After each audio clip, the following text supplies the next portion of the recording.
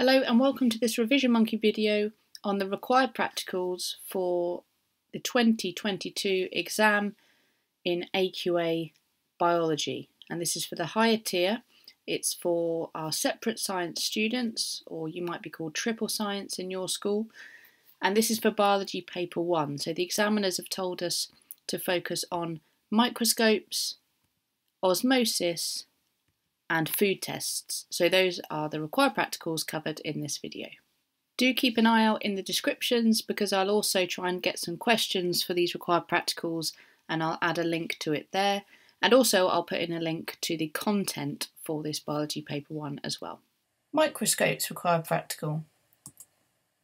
With the microscopes required practical, you need to know how to prepare a slide and how to focus that image under a microscope at different magnifications.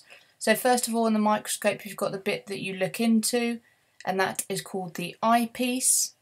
That often has a number on it, for example times by 10, we'll come back to that later. You've got the objective lenses here, and often they have different numbers on. For example, you might have times 4, 10 and 40 for example.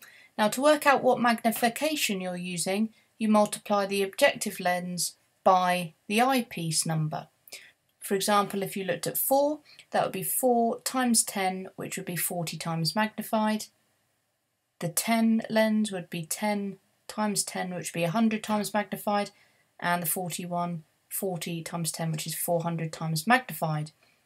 This here is the stage where you put your slide that you want to view, and often on the arm here you might have 1 or perhaps 2 focusing wheels. The larger one will be for the coarse focus, so you can just call that a coarse focus wheel, and the other one would be for smaller adjustments, which is the fine focus wheel. So now I'm going to take you through the steps to carry out this required practical.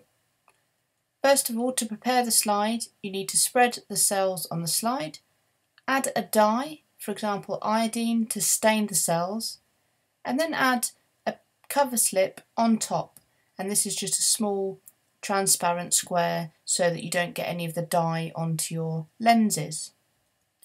Place the slide on the stage and use the grips to keep it in place. Select first the lowest magnification objective lens to view your cells. So for example, in this case, we'd make sure we start off with 4 times 10, which is 40 times magnified. We use the coarse focus wheel and then the fine focus wheel to focus the image. And we would then draw the image using a pencil and no shading of any of the subcellular parts. So for example, if we're drawing an animal cell, we might draw the cell like so. With the nucleus, we wouldn't shade it in, but we'd make sure we labelled the bits that we saw, for example, the nucleus and the cell membrane. Finally then, we would then change the lens to a higher magnification and refocus the image. As an extension to this required practical, you might be asked to do a magnification calculation, for which you need to remember this equation. Magnification equals image size over real size. For example, a bacterial cell was viewed at 100 times magnification under a microscope.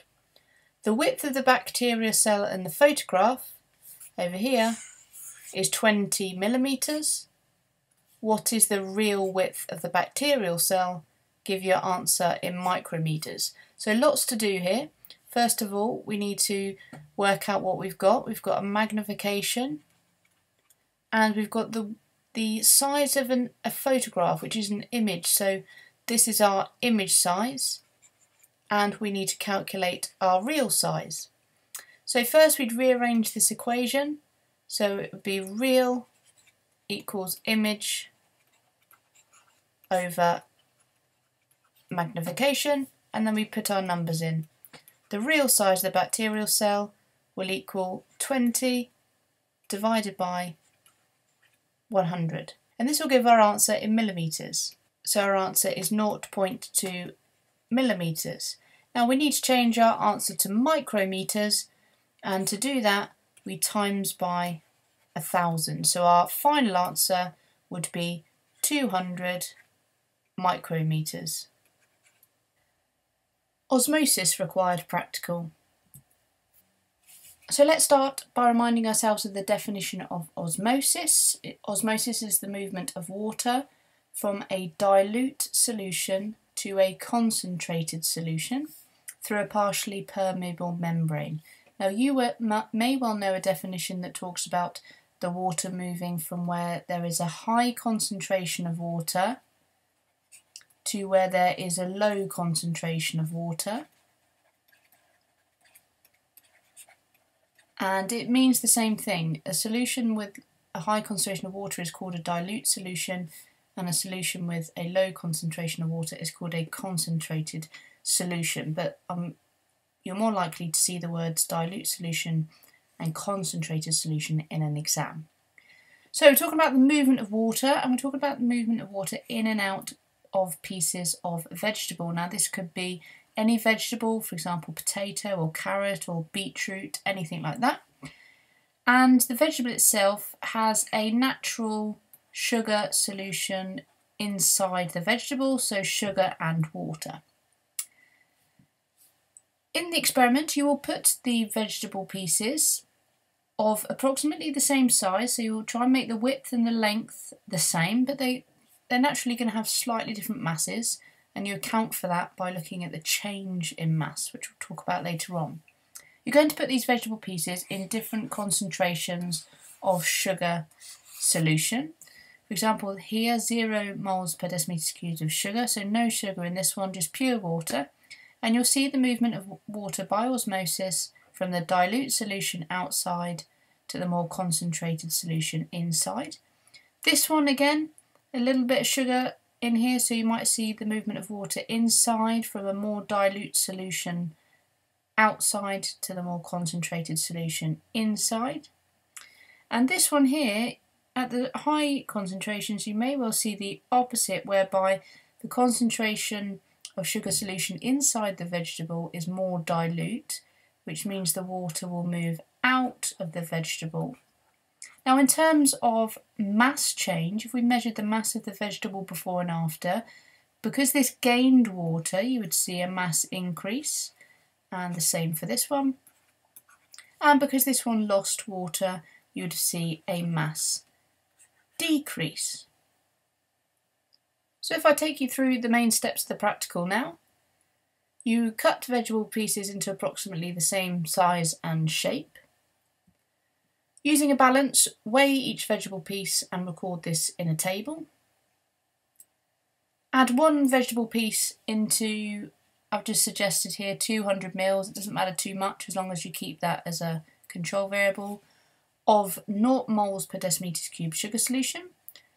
Another vegetable piece into 0.5 moles per decimeter cubed of sugar solution, and another into 200 mils of 1 mole per decimeters cubed sugar solution.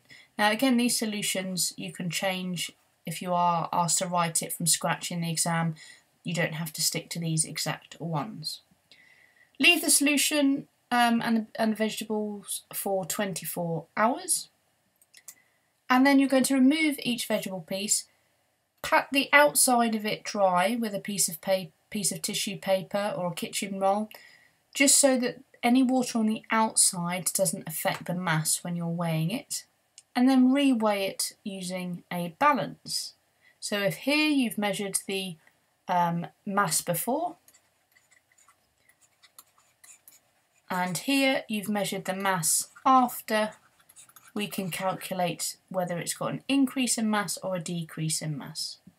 And then we'll use those values to calculate the percentage change in mass for each vegetable piece. So you might get results that look a little bit like this. So we've got our different concentrations of sugar solutions here. The mass of the potato, if we use a potato for example, before. Now these are ever so slightly different. We've tried to get the size the same, but they are a gram or so out of each other. The mass of the potato after the 24 hours. And then we've calculated a percentage change in mass. Now to do this, you need to remember this equation. percentage change equals change divided by original times 100. So if I go through the first calculation for you, you'd have found the change in mass, so 15 for the first one, for this data here, 15 minus 12 will give us the change. Divide that by the original, which was 12, and multiply that by 100, and that will give us our 25% increase in mass. Now we know it's an increase because it's gone higher just here.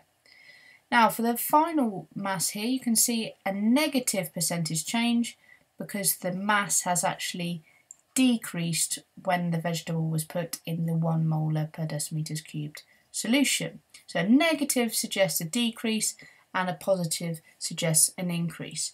And then we may well be asked to plot these on a graph. So obviously you'd have your 0 here, and going up in times tables you'd put your percentage change in mass. I'm not going to write the numbers on. The x-axis, just to make it nice and clear, they've put the words for it down here, the title here, sucrose concentration or sugar concentration, and that will be in moles per decimeters cubed. And again you'd have numbers here indicating the concentrations. So you might end up plotting some data that might look a little bit like this, to which you then put a line of best fit on your graph, going through or as close to as many of the points as possible, like so. And the next important bit the graph can show us is this intersect here, where the line of best fit intersects the x-axis. This value for sugar concentration, if you were to read it off your graph, would give you the sugar concentration inside the potato. So I will write it out here for you. This value here would give you the sugar concentration inside the vegetable that you are using. Why? Well, because at this point here there is a 0 percentage change in mass, so there's no change in mass. So what this means is if you have your potato or your vegetable inside your a beaker with your sugar solution, it must mean for there to be no change in mass that the solution outside equals the sugar solution inside. So there's no net movement of water in or out of the potato, so sugar solution inside the potato or the vegetable equals the outside solution. Food tests require practical. So there's 3 food tests you need to be aware of. In your revision guide they may talk about a test for fats as well using Sudan 3. However, because that's quite a nasty chemical, they've removed that as part of the required practical. So you shouldn't be asked on fats, you should just be asked on carbohydrates, which split into complex carbohydrates like starch and simple carbohydrates like sugar, and then protein. But first of all you need to prepare your food sample, and you do this by crushing up your food in here using a pestle and mortar. And then you'd mix it with a little bit of water in a test tube or a boiling tube to make a food solution. So we could do 3 different tests. We could do a test for starch. So if we have our food solution in here. So the test for starch is to add iodine, and if iodine detects starch, there will be a colour change from orange to black. So if this food sample contains starch, it would turn black. So to test for sugar, we'd put some of our food solution inside a test tube, and we would add Benedict's solution. Benedict's solution is blue, but importantly we also have to put this in a water bath. So you could either heat it up and try and maintain the temperature, or you could use an electronic water bath, and it needs to be around 75 degrees C, so quite a hot water bath. And a positive result, if we put our Benedict's inside, heat it up in the water bath, a positive result would be a change from blue to orange. Now you may well see in your revision guide other colours as well, because if it's got a little bit of sugar in, it might go a green colour.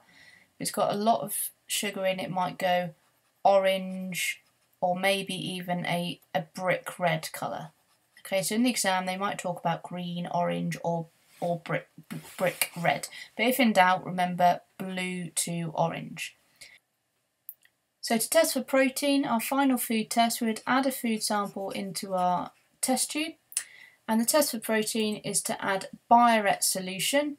And that's quite a light blue solution that we add in. And that will turn to purple. Okay, it's quite a light purple, that's why I put light purple, but you still get the mark if you put purple in there as well. So if protein's present, you will get the colour change from blue to purple.